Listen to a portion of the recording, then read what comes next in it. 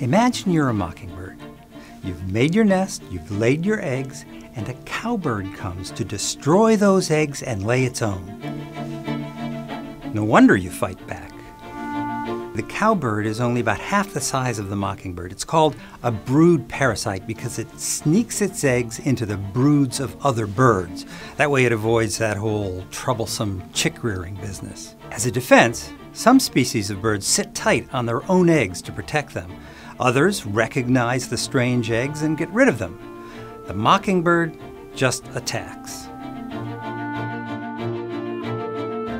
To find out how that strategy works, scientists set up video cameras at the nests of 40 mockingbird pairs in Argentina. They've recorded more than 200 of these nest battles over 2 breeding seasons. The cowbirds are so quick, they lay their eggs in a matter of seconds, and so tough, even repeated blows to the head don't stop them, that nothing the mockingbirds could do would stop the cowbirds from laying their own eggs. You can see the extra egg in the nest when the cowbird flies away. But the mockingbirds succeeded in another way. Their attacks stopped the cowbirds from pecking holes in the mockingbird's eggs. The end result? The mockingbirds save some of their own offspring, even if they end up raising an unwanted guest.